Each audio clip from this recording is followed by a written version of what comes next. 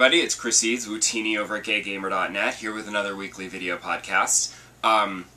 Apparently my YouTube views on last week's podcast spiked a little bit, and I'm guessing it was because of my little treat at the end. Unfortunately, I will not be doing any shirtless podcasts. Of course, with this particular camera angle, who's to say I'm not doing them bottomless? Anyway, I seem to have come down with a bit of a summer cold, which is kind of irritating. A, because it's really nice out. Well, actually today it's really, really hot out. But summer colds are the worst. The worst. And what I hate about colds is I get so sick that I don't even want to play video games, because that's too much activity. You know? Just going like this is too much activity. I mean, forget about playing something like Dance Central or SingStar. Yeah. So, I've been trying to relax. So,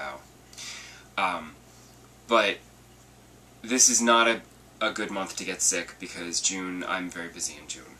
There's a lot going on in June. And I'm not even going to E3. But just because I'm not going to E3, although I do believe Sal is going, so Gay Gamer will have some representation at E3 this year. Hopefully he'll get some hands-on stuff, unless I'm completely wrong, and I misread something, and he's not going, but it'd be nice to have Gay Gamer at E3 again. I can't go, because I'm in New York, it's one of those things that, one of the times when I hate living in New York is, you know, when they have E3, and I can't fly across the country, because it's very expensive. And GamerX, Gay Gamer's going to be all over GamerX, but I will not be there, because I couldn't afford to fly out to San Francisco. I tried. I looked into it. It was too much, so no. But, their E3 is coming up very, very soon, and, I have to say that I'm sort of, I'm looking forward to seeing what everybody has to present, because basically, I'm hoping that they basically got Microsoft and Sony said, okay, here are our consoles, here you go, and then at E3 they'll be like, here are the games that you will be playing on these consoles, because that's what I want to know about. Because right now, I am not particularly enthusiastic about the Xbox One. Even though the 360 was more popular for me than the PS4, or the PS3 I mean, I'm afraid that in this generation, the PS4 will be more popular for me than the Xbox One. Because the reason the Xbox, I have so many Xbox games versus just a handful of PS3 games, is because anything that had any kind of online component, I would get for the 360, because all my friends were on Xbox Live. So if I was going to play with anybody, or check leaderboards, that was on Xbox. Nobody was playing on PS3. So, but now, everyone seems so dead set against the Xbox One, that I think everyone's going to go out and buy a PS4, in which case, then I'll get a PS4 and I'll play all my games there. And which is even better, because their online is free. Although I'm not actually currently paying for my Xbox Live, because it was a Christmas gift. Yay for gift cards. But I want to see some games, so that I can see what they're capable of. But again, like I said last time, I don't really see that I don't see the urgency for new consoles. I have no problem with my Xbox 360 or my PS3. The graphics are still fantastic, and I don't see how prettier graphics are going to transform my gaming experience and make it worth the $300 to $400 to $500 that they're going to ask us to pay for these consoles. So, I have no intention of getting either of them at launch. That could change. One of them could have some absolutely amazing launch title that I simply have to play immediately. But it's not likely, because usually the launch library is a little thin, and it usually takes, 6 months to a year before there's that title that I'm like, okay, now I'm going to buy your console.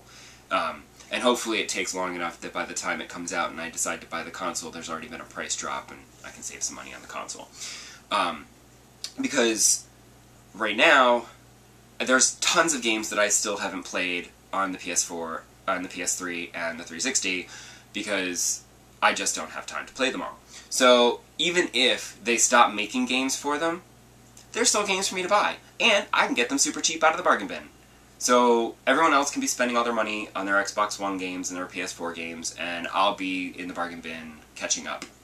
I will never catch up, because then there's going to be all the new games that I haven't played yet, but I tend not to buy consoles at launch. I learned my lesson way back with the PlayStation 1, the very original PlayStation. I got all caught up in the hype, and I pre-ordered my PlayStation at GameStop near the office, and after work I went over and I bought my PlayStation, and I bought Toshinden, and I went home and I played it, and it was so cool, and it was great, and then I said, okay, this fighting game isn't enough, I need something else, and there just really wasn't anything. And oh, some of those early games were terrible. So I learned my lesson, and my next console was the Dreamcast, which I did not buy probably for about a year. I did also get caught up in the PSP hype, and I bought myself a PSP the day that it came out.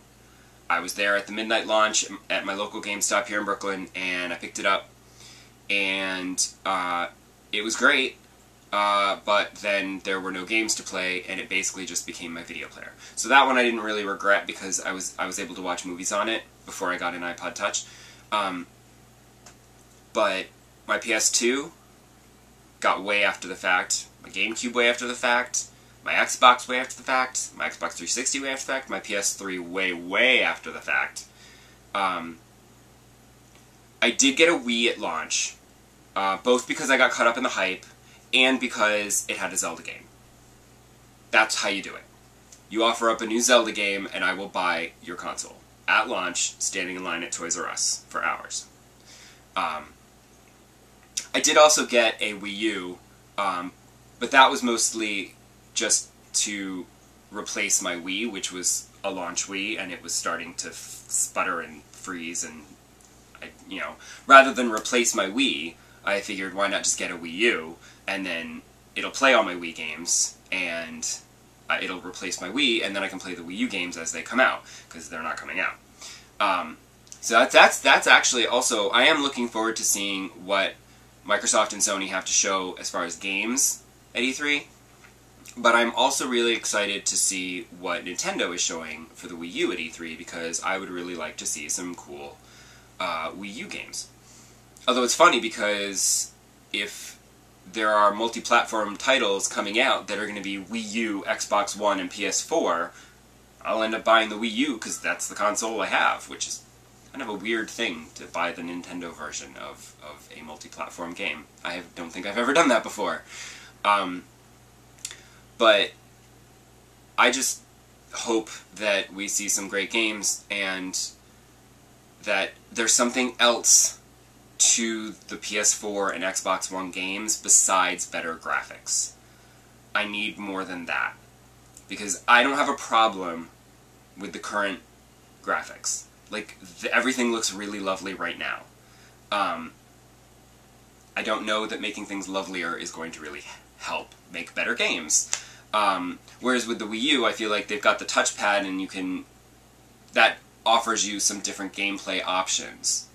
Just like with the Wii and the controller, it opened it up to a whole new kind of gameplay. And I feel like Microsoft was on the right track with the Kinect.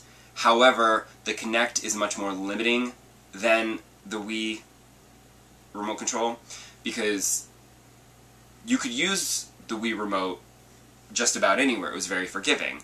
And if you were doing one of those dancing games, you're just waving it around anyway, so who cares? The Kinect is much more specific, which is good, because it's more fun to play Dance Central than Just Dance, because you really do have to do the choreography. But at the same time, it's so specific that it's hard for people with tiny living rooms to really enjoy the Kinect to its fullest. But I can't wait to see. My favorite thing about E3 is the thing you didn't know was coming.